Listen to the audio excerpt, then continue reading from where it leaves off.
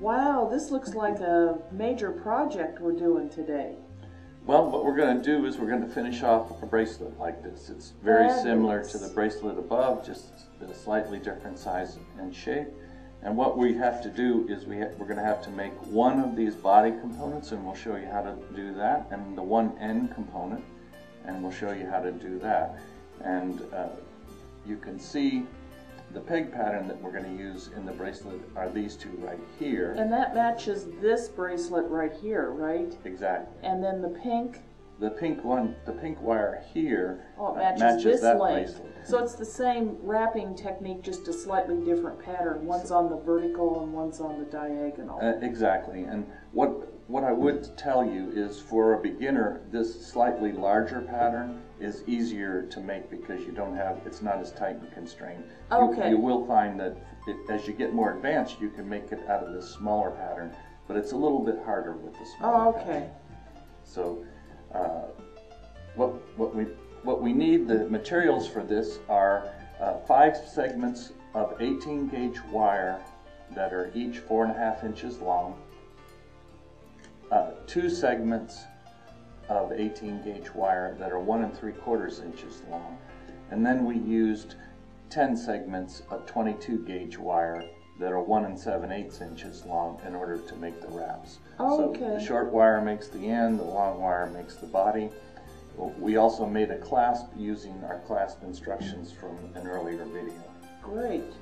So now what we're going to do is we'll make this body component right now. So I need to clear the real estate here, so I've got room to do it. And with any piece that we make in our jig, the first step is always to straighten the wire, and the second step is almost always to make a loop in the end of the wire. So in this piece of wire, we straightened the wire and we've made our P-loop. Great. So we're ready to go. And I would tell you that for everyone, we're using good wire to make this, and that's because we've practiced this many, many times. But I would tell anyone who's making it for the first time, make it 2 or 3 times in practice wire, just so you get the technique down. And if you make your mistakes, you make it in your cheap wire. Don't make your mistakes in expensive wire. And so practice wire is usually copper or brass? Yeah, copper or brass, inexpensive wire. You can even buy it at the hardware store. Okay. 18 gauge copper from the hardware store is a good practice wire. So I've cleared pretty much the pattern here. I have room to go. Now I put one thing I should mention. How do you know what the pattern is? The way to figure out what the pattern is we have templates that you can print from our WigJig, from our website, for every one of our tools. And so what I did is I printed a template, and then I marked the pattern on the template. And if I need to remember where the pegs go, I just line the template up with the jig, and I can look through the jig and see where the pegs go. So if there's ever a question, the best way to do it is to create your own template, mark the template, and then you'll always know where the pegs go. So that's what we've done here. Now we're ready to make this piece. We start and you're using what type of wire? 18 gauge wire. Yeah, but it's gold filled? This happens to be gold filled, yes. Okay. Again, for everyone, I would recommend you start with practice wire. And you're using half hard? I'm using half hard. Yeah, I like soft generally, but both work. Yeah, both. That's the point. For this piece, both would work. Now, when we're making a component with our WigJig tools, what you want to do, people want to grab the wire by the end. That's human nature. You want to grab the wire by the end and pull it around. That technique is not very successful. What's a lot more successful is to push the wire with the tip of the index finger on your dominant hand. And I'm right-handed, so I'm using the tip of my right index finger. And you'll also notice that I have the wire partway up the peg. I paid for the entire peg. I want to use the whole thing. And it's a little bit easier on me if I start with the wire partway up the peg, because I don't have to lift the wire as far to get it over this peg when I make the loop. Now, the technique that we use works best for us is moving the jig and guiding the wire with the index finger on your dominant hand. So with my index finger, I guided it up and over that peg, and then I push it beyond. Now, the next peg in the pattern needs to go into a hole right there. What I need to do is push the wire, and you can see every time I push it, it springs back a little bit. I push the wire until I can add that peg to the pattern. So it's beyond the peg hole. I push it just beyond the hole, but now you can see that after pushing it, the wire stays right next to the peg. Okay. After springing back, it stays right next to the peg. Okay. And you just flipped it over, didn't you? Now I'm going to flip it over here after each one of these loops. And the reason is that the finished piece will lay flatter when I do that. It'll be 2 layers of wire. Again, I'm pushing the same technique as before. Index finger guiding the wire halfway up the pegs, and I'm just pushing the wire with my index finger, and I'm moving the jig with my non-dominant hand. There I pushed it too far accidentally, so you can see I have to push it back. But because it's springy, I got to push it back a couple times till it ends up right next to the hole for the next peg in the pattern. Now, because I'm going to flip it over, I add that next peg right there. And I'm flipping it over, doing the same technique all over again.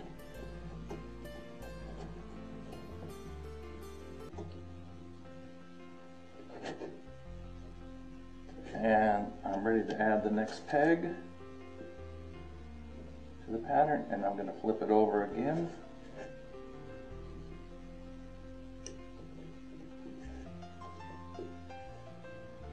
And I'm going to wrap it around here.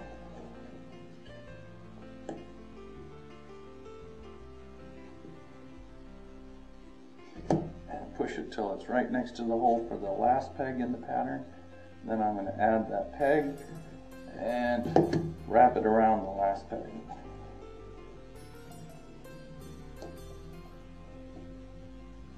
Now, if you have to, you can use your pliers to help you push the end of the wire like that, and use your chain nose pliers. Those are the pliers you want to use.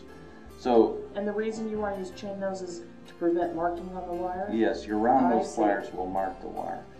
So the piece looks like this. It's ready to come off the jig, so I got to pull it off. And you can see it's a little bit three-dimensional, and I've got this excess piece of wire at the end. So the first thing I have to do is use my flush cutters and cut the excess wire. Show the three-dimensional a little bit closer. I'm not sure that was seen. Oh yes, okay. It's not in a flat plane is the point you're making. Exactly. So now I cut the excess wire.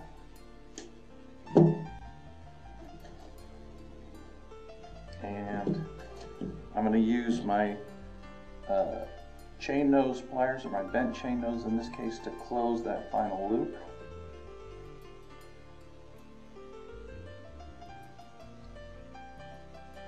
And it's good and closed.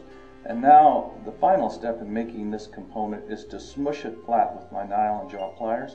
So you can see I'm squeezing it in several different orientations, and I'm turning it as I go. And this sets the design, and it hardens the design. And if your piece isn't perfect, you just do a little hand finishing to make sure everything's nice and even. And so that's our completed body part. So now we're ready to connect that into the bracelet here. And we call that a Celtic or a Celtic knot. Okay. Now I want this piece to connect into the rest of the bracelet in this orientation. And so as I connect these pieces, I have to be very careful to make sure that I connect them in the right orientation so that they connect up properly. So I got the first one connected. This is the toughest part of making this bracelet. Off camera, I'm going to finish this wrap here. Okay, and you can see that I pre-made these wrap links so that this would be a little quicker. And I've connected the first one, and I want to use my bent chain nose pliers to wrap this closed. And so I'm gripping it with my pliers. So there are in effect two beads there, and you're doing the first one. I'm doing the first of two. Oh, okay. And you're doing it separately of the other one. Right. Okay. And then I'm wrapping it closed. And off camera, I'm going to finish this wrap here. Okay, I've completed the first loop, and so you've wrapped one of the beads to attach the link. Exactly, and it's hard to do this with your arms extended. It's a lot easier to do it when your arms are close into your body, but if my arms were close into my body, you couldn't see it on the camera. Right, so I see. So you just did the first one. Right. So now I have to connect the second one, and to connect the second one in the right orientation, it's a little tricky, and what I want to do is get that wire through so that it ends up in that position there, like that. Okay. And so you can see. Now I'm going to wrap the second one closed off camera. Okay. Just 1 second. Okay, we got that second wrap completed, and it looks like that. And one of the things that you probably noticed is that I pre-cut the wire, and the wire length that we were wrapping around was relatively short. I measured it to be 6/8 of an inch, and you needed to have it a little bit short so you could have room to complete the wrap. You see the space. The first one's easy to wrap, nothing's in the way, but when you go to do the second one, you need that shorter length in order to be successful in wrapping that. That's a little bitty trick there. Now we're ready to make the final wire component, which is this wire component right here. That's an end piece, right? Yes. And there's 3 pegs in this pattern. And I'm going to start with only 2 pegs in the jig. Just like I did before, if I started with all the pegs in the pattern, the extra peg would be in my way. And the same technique, we're pushing with our fingers close to the peg. This time I'm using my thumb. Push till the wire is right next to the hole for the next peg in the pattern, then add that peg.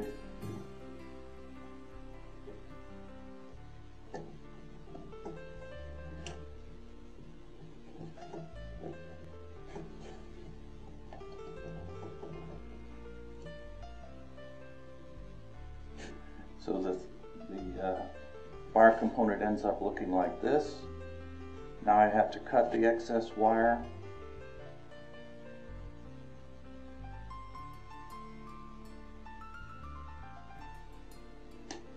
Okay.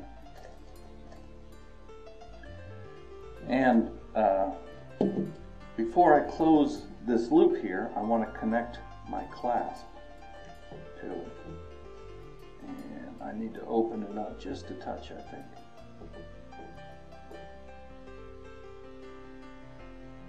Yeah, I need to open it up just a touch. So I open this loop by lifting it up. Connect the clasp, and then I need to slide the clasp around. Oh, to the top loop. Right, to the top loop, the center loop in this component. So to this one right here. Exactly. So you can see it's in that position, and I'm going to close this loop.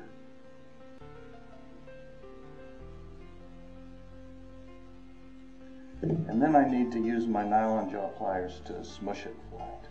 And that's what will hold the clasp in the right position. So I give it a good hard squeeze. So now the end loop and the clasp is ready. And I have some pre-made wires to get ready to wrap the beads. And I'm going to put it in position. Close that. And off camera, I'm going to wrap these 2 beads. We'll be right back. Okay, we're back, and as you can see, we've made the first wrap adding these 2 beads, and we've connected our loop to the end component there. And now all we have to do is wrap those 2 final wraps closed. And you want to emphasize or explain to everyone that you've shown this as a technique in another video. We have another video on how to make this wrap. Right. So it's pretty straightforward, and let me just take a second here, and I'm going to wrap these 2 final links off camera. Okay, we got that wrap completed, and that completes our bracelet. One of the things about bracelets is, in general, you want to make a bracelet that's 7.5 inches long. That's the standard average size. Some people need a little bit bigger one. You can add links if you need to. But what we've done here is we've completed that bracelet. It's gorgeous. And we've shown you, a good beginner's approach using this pattern, or a more advanced approach using the pattern on the diagonal. And the diagonal pattern is smaller, and what makes it more difficult is because it's smaller, you have less room. Beautiful, Gary. Did a great job. Well, that's our project. Thank you.